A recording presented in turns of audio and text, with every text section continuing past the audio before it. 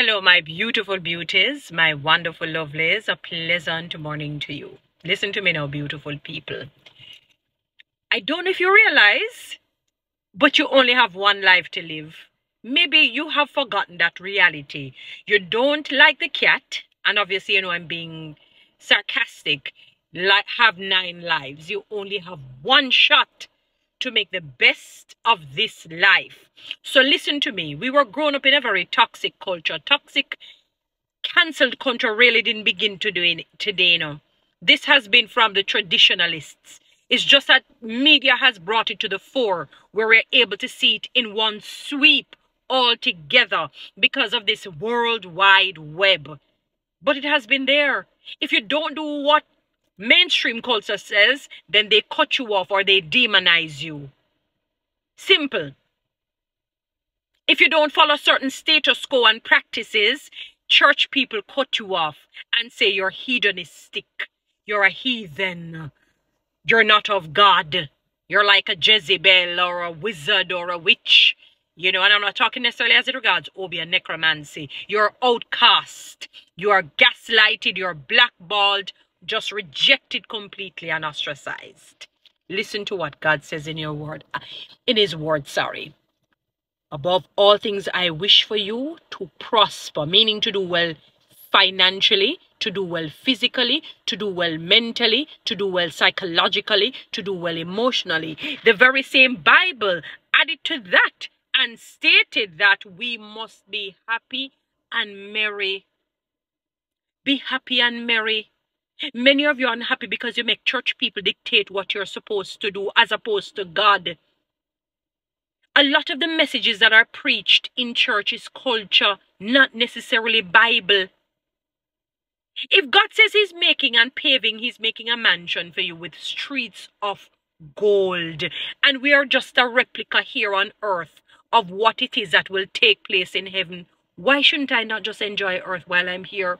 Since I can't escape the challenges and I cannot escape death. In the midst of all of that reality, why not enjoy my life? Enjoy your lives. As long as you know that you're genuinely not trying to hurt or harm another person. I don't use the word offend because my faith in Christ Jesus may be offensive to somebody who has faith in Buddha, a Buddhist, a Buddha, or whoever it is that they serve. Sorry, my apology. Or Confucius. Some people praise Haile Selassie as their God. So my faith in Christ Jesus may be offensive. So I'm not keen on using the word offend, really. But as long as I know I'm not in the wrong and I'm hurting you deliberately, consciously, frequently, and intentionally, enjoy your life, my beautiful people. I know some people based on their own religious convictions, and I notice I use the word religious and then your convictions, which really they're a dichotomy and it's a split. Because spirituality will convict you. It's like the word of God. It will refine you. It will dress you. It will guide you.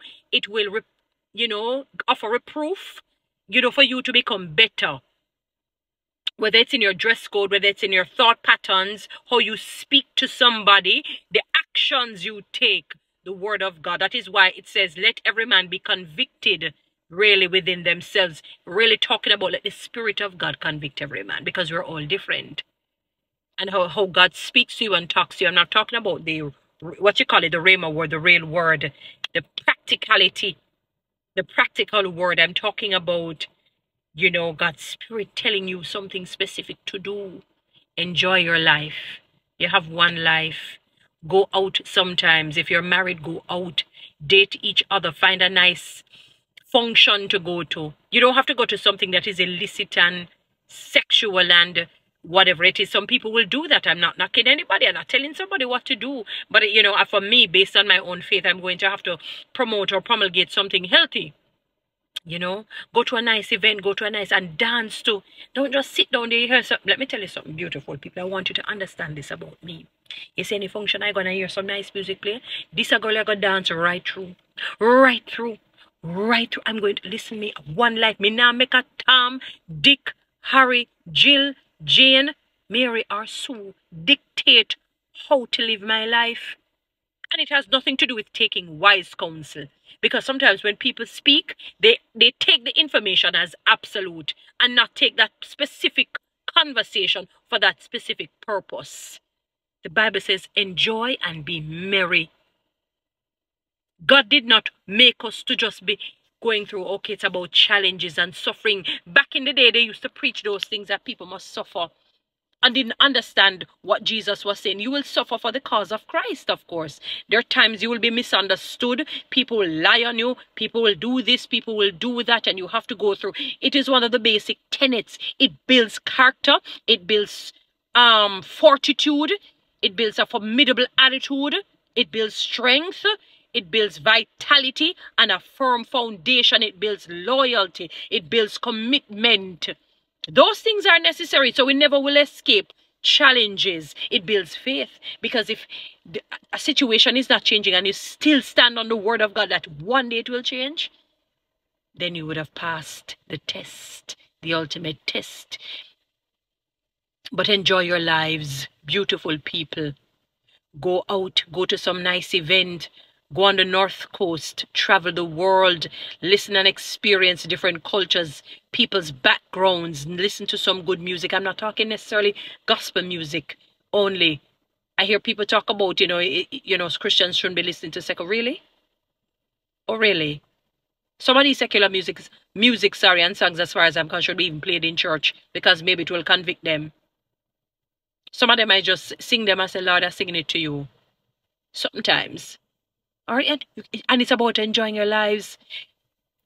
I want people to build their emotional intelligence, and that is one of the things that is lacking in our society today. There's a thing that they used to teach in school, and I went to, I think, prep school or high school, but I think it's from prep school days, because we talk about the sensory motor years and the formative years and all of these things that Jean Piaget and Vygotsky spoke on. These are, I call them clinicians in terms of how you are raised as children and the importance of rearing and nurturing with the right ingredients so that you become whole and fit.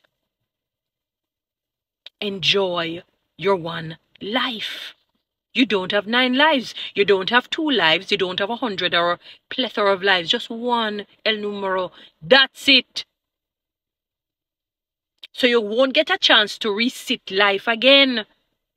Please, I'm asking you, enjoy it. Go out.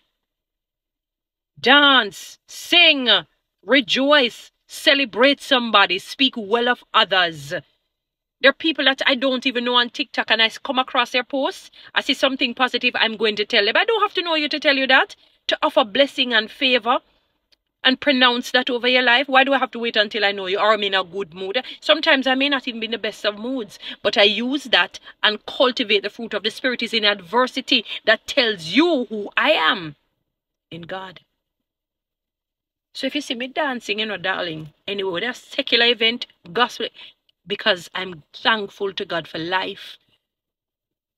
And I want to explore the whole man, the whole me, as much as I can, in a healthy way, in an exciting way, in a loving, caring, vivacious, energetic way.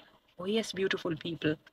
So if you want to think that I'm hedonistic, I'm a heathen, I'm fake, I'm false, that is your prerogative. You're going to have to stay on that road. I am not joining you. I'm joining the road of peace and unity and harmony and happiness. I even want to go one day on that harmony cruise, when you have Beres Hammond and all these great musicians and singers. What? Yeah, man. I'm telling you, beautiful people. I was listening to some young, bright minds today playing some lovely soca music with what that tin thing name again there that you played? The name just eluded me a while ago. And the drumming I like instrumentation, believe you me. I like a live band.